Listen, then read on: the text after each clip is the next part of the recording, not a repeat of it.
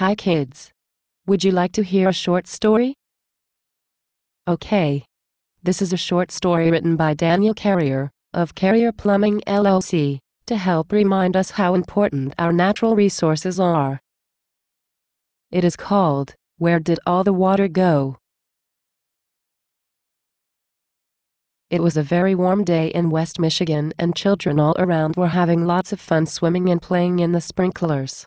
Zachary and Caitlin had all three of their sprinklers going at the same time. But they were even more excited than the other children, because they were getting ready to go on a 2-week vacation to visit some relatives in Florida. All of a sudden, they heard their mother Kim yell, "It's time to go."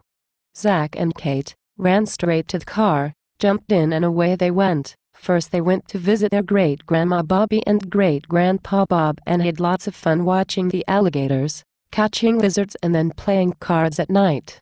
Next they went to see their Aunt Darcy, who was a school teacher and took them to many interesting places to learn about the creatures in the ocean. Zach liked the crabs and Kate liked the starfish. The vacation seemed to really fly by, and it was time to go back home again. On the way back home everyone decided to spend a day at Disneyland. Zachary and Caitlin had so much fun playing all day that they slept all the way back to Michigan. When they arrived home, all of their neighbors were in the street and seemed to be worried about something. Their dad Ryan asked what was wrong. Everyone said they were afraid they were going to run out of water because the lake was so low.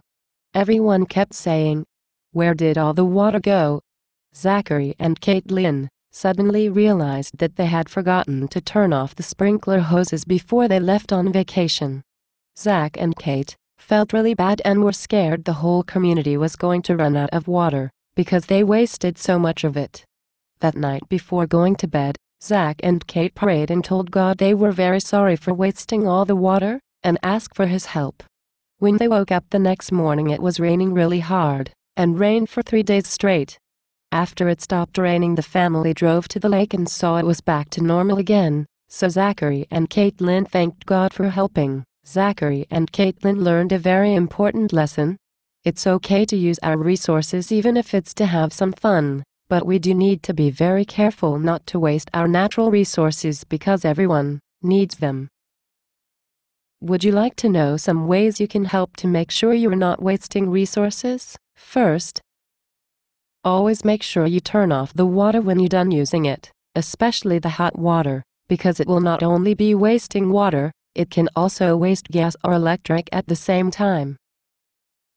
If you see a faucet dripping, tell your parents, so they can take care of the problem. Did you know, a toilet can waste a lot of water without you hearing or seeing it?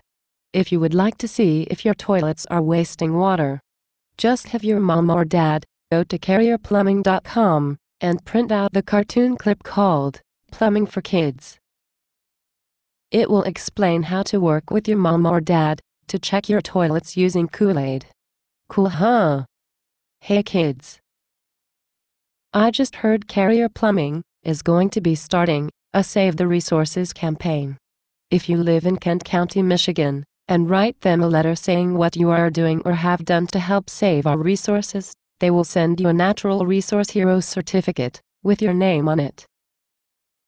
Visit the Resource Heroes link on their website for details.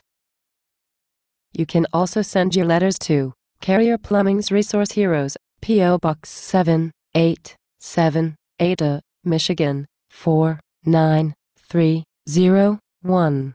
Don't forget to add your name in the letter. Well, you kids were great listeners. I hope you enjoyed the story. Until next time, stay safe and keep on protecting our resources. I'm really glad we have heroes like you.